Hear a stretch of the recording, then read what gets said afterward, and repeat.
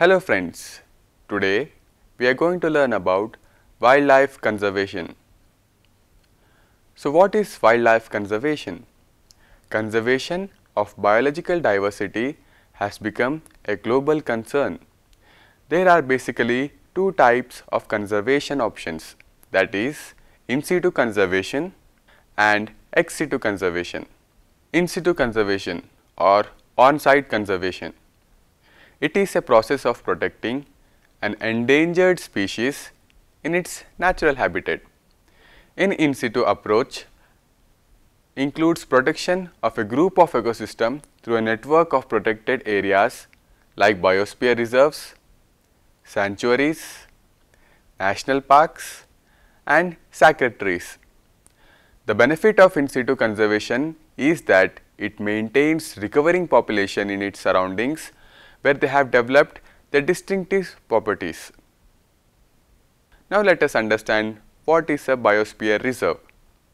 Large areas of protected land for conservation of wildlife, plants and animal resources are living in the area. Each biosphere reserve is intended to fulfill three functions. First one, a conservation function, that is to contribute to the conservation of landscape, ecosystem, species and genetic variation. Second one, a development function, to foster economic and human development which is socio-culturally and ecologically sustainable. A logistic function, to provide support for research, monitoring, education and information exchange related to local, national and global issues of conservation and development. So let us now understand what are the different zones of biosphere reserve. Core area. The core area comprises a strictly protected ecosystem that contributes to the conservation of landscapes, ecosystem, species and genetic variation. These are the legally protected area of the ecosystem. Buffer zone. The buffer zone surrounds or adjoins the core areas. It is used for activities compatible with sound ecological practices that can reinforce scientific research, monitoring, training and education. Transition area. The transition area is the outermost part of biosphere reserve where the greatest activity is allowed, fostering economic and human development that is socio-culturally and ecologically sustainable. It is the area of cooperation between reserve management and local people. It is an area where sustainable resource management practices are promoted and developed. So now I am going to list various biosphere reserves and the states in which they are present.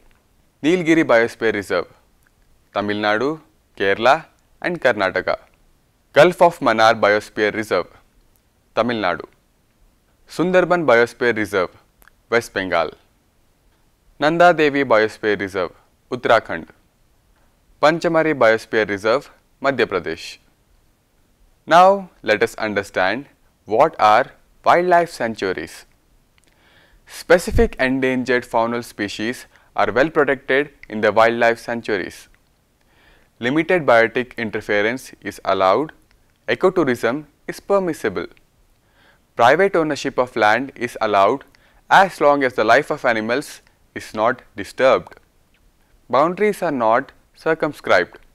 Wildlife sanctuaries are also called wildlife refuge. It is a naturally occurring sanctuary such as an island that provides protection for species from hunting, predation or competition. Or it is a protected area, a geographic territory within which wildlife is protected. Such wildlife sanctuaries are generally officially designated territories. So, there are do's and don'ts when you approach or when you visit a wildlife sanctuary. So, the do's are Obtain a permit before entering the park or sanctuary.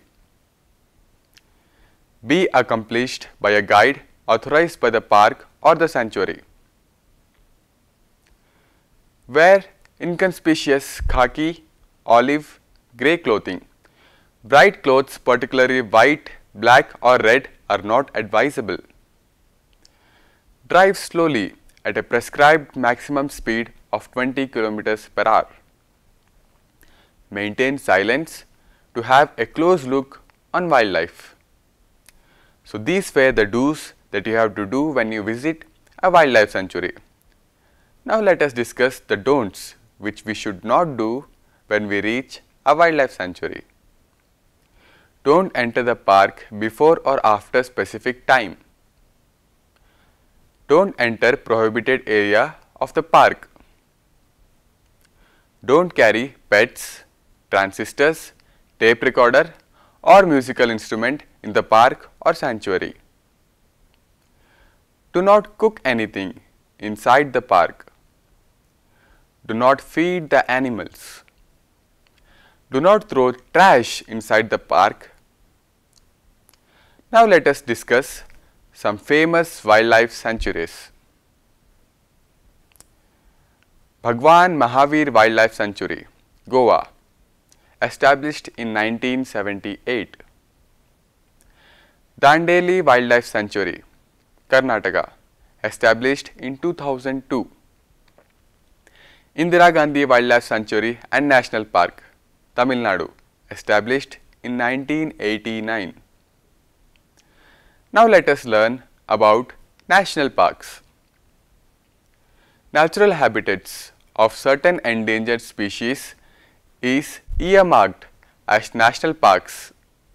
Here, such threatened animals are protected. No biotech interference is allowed. Ecotourism is permissible. The forest area is strictly reserved for the protection of wildlife. Boundaries are legally declared. The earliest national parks are Yellowstone National Park in USA and Royal National Park in Australia. Thank you.